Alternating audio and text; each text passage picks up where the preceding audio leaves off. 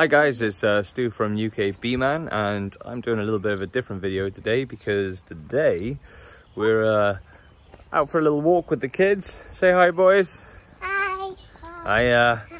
So yeah, basically what we're doing today is we're having a look for a overwintered swarm nest who's now settled. This swarm nest is right behind us. It's just in that window by there. The council hasn't done nothing about it. I don't think they're bothered by it, and they're just leaving them there. But just in case they swarm, I'm going to set up a swarm box around this area in order to rehome them into a proper hive. But I'm going to show you quickly what they look like. So as you can see, right by here, we have a busy nest.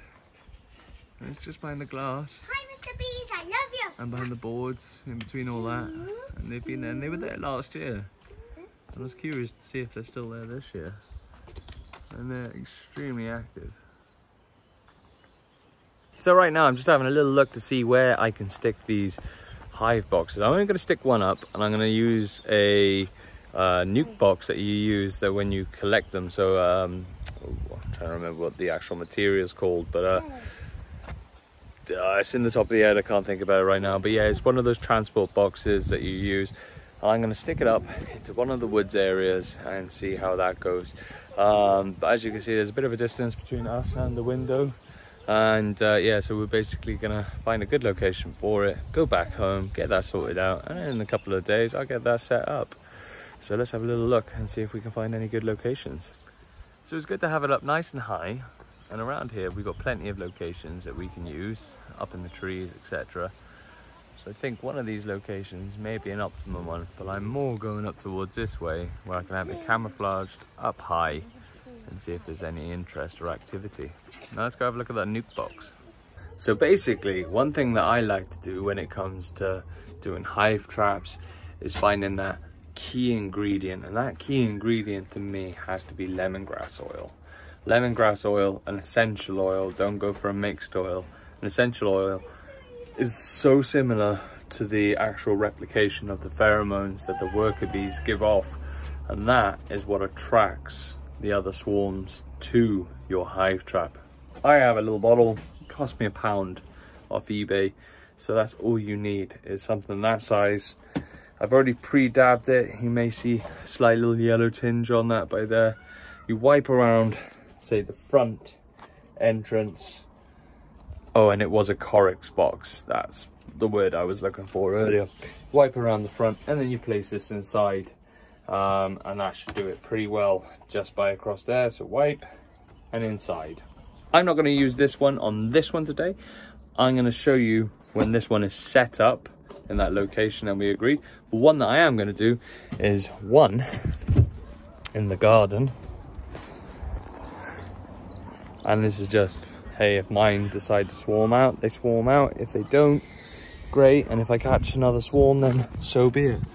So literally dabbing around the front of the box, like so. Put it across here, dab inside. You're getting that scent all the way across. And then once you're done with that, place it inside your box, the very back on the bottom corner, and leave it there, and then see if you have anything. But anyway, let's get back to that site location so we can get it set up there. And I have now done the swarm box. It's all attached and it's how I want it to be. It wasn't in the most discreet of locations, but I had to get some form of height. I had to have it close and in the direction of where I wanted it to be. But it looks good, and hopefully we get a little bit of, I don't know, result with it. But this is a setup just by here. It's a strapped because obviously there's more weight and it can be a bit heavy obviously when you collect a big pile of bees. It's hinged into the tree, so the only thing is it would be nice to have a little bit of camouflage. Big green box sticking on a tree, popular walkway. However, I don't think I'll be able to get away with that, but hopefully when someone sees it says live bees, then hey ho, they might stay away from it. So I'll show you a little bit more of the box now in 2 seconds, and you get to see it from different angles. And hopefully, if they do decide to swarm or another swarm comes by, then I can catch them. So, but we'll have a little look. So as you can see, this is how it's all attached. All the way through the front entrance by there, and then obviously inside you'll be able to see the little cotton wool ball just by there. It's a bit hard to see, but in the back, just in the back, you can see I've got a few frames in there as well. It's got the lemongrass on it. There's the live bees, and it's sturdy, but like I said, it's not really camouflage, but I'm hoping from the bottom you can't see. There's the building, remember, there's that by there. It's protected from the elements. It is. It's a Corex box, so yeah. So that's the tree I decided to attach to with my faithful drill. There it is, hidden up there. I chose this location because this is a popular spot for bluebells, and I can smell that from here now.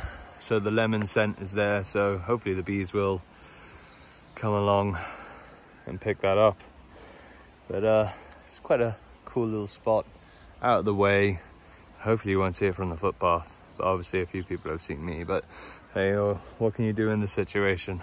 Let's have a look from the ground. Okay, so it is standing out like a sore thumb. But that's because I know it's there. I don't know. You don't know. We'll see. Maybe someone thinks it's a squirrel box or a bird box. Maybe someone thinks it's a bit of junk. Should do. We'll see. Good luck. Let's see how they swarm. But then don't forget the trees have got to obviously blossom. And when they go in full bloom, then obviously you've got something else in, haven't you? But some extra camouflage. It's been a cold May, it's been a wet May. Don't really know what else to say about this May. It's been a terrible May. Normally you're looking at doing a split soon, but I haven't been able to do it. But there's the bees up there. No activity, but I am worried. There's a lot of building activity going on, so I don't know whether anyone's gonna come and take it away. They may even potentially, you know, remove the bees if they're going to do something with this building. We'll see. Stay tuned. Keep an eye out for that video of catching a swarm. This is setting up a swarm. Don't forget, click like, subscribe, follow. Really means a lot. Hope you enjoyed the video on how to set up a wild swarm trap, on how to catch them when you found the bees. Let's have a look. Stay tuned. Peace out.